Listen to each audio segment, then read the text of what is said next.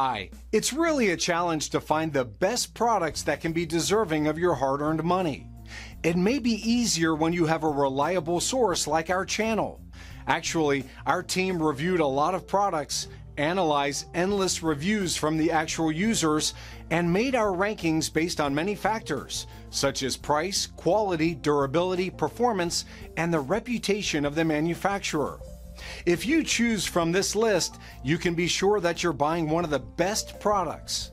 You can see their latest prices and find out more information about these products by using the links below in the description. And don't forget to hit the subscribe button.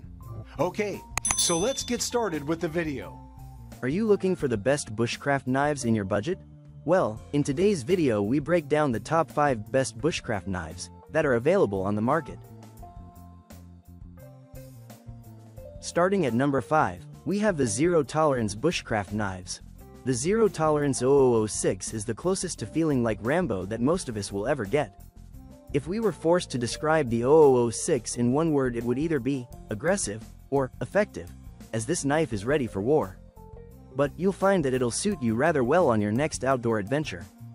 The CPM 3V steel is wicked tough, but unlike almost every other knife on this list, it's not stainless. To combat that, Zero Tolerance Cerakoted the steel so that it's even more durable and now impervious to rust. When you combine that with the rugged and thick pattern G10 handle scales, the 0006 becomes formidable in every situation it faces. The one surprising thing about this knife is its weight or lack thereof. For a full tang knife of this length to only be 7.4 ounces is a real treat. At this weight, the 0006 can maneuver with increased fluidity. So, where the 0006 is built to do demanding tasks like splitting kindling and hunting down bad guys, it's also able to cut and slice with precision. We had a little too much fun testing the Zero Tolerance 0006, which we found out makes a great throwing knife as well as a survival and bushcraft knife. It's great around camp for various reasons, from food prep to fire prep, but the steel butt on the 0006 makes it perfect for hammering intense steaks as well. Moving on at number 4. We have the White River Ursus Bushcraft Knives. Ursus is part of the scientific name for bears, and the White River Ursus 45 is quite a bear out in the field. From food prep to splitting kindling, to sitting around and whittling, we found the Ursus 45 to be comfortable and effective. Suffice it to say that the Ursus 45 was quite the companion around camp, and hard to beat. S35VN steel is the cream of the crop. It can take quite a beating and keep a sharp edge for a prolonged period of time. It also has great corrosion resistance, which allows us to cut through anything and everything without having to worry about anything wet ruining the blade. The burlap micarta handle scales on the Ursus 45 allowed for excellent grip in all conditions. Wet or dry, you didn't have to worry about the knife slipping up or out of your hand. It's also great in a gloved hand, where the flowing handle shape is still effective. Another great feature of the Ursus 45 is the unbroken edge on the spine. This allows for the included ferro rod to throw large sparks with small effort. At number 3, we have the Morakniv Garberg Bushcraft Knives. Maybe there's something in the water in the industrial town of Mora, Sweden, but the blades that have been coming out of that city have become a bushcraft tradition. There's just been one little problem over the years. Customers have been crying for thicker tangs and more robust blade construction. The Morakniv company answered this call, creating the Garberg, our pick for the best survival knife. With full tang construction, this 9-inch carbon steel knife has a 4.3-inch blade and weighs in at a beefy 9.6 ounces.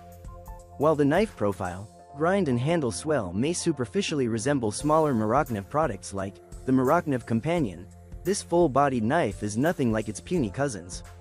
The black polyamide, plastic, handle could be a little rough without gloves, and it is a little jarring when doing impact work.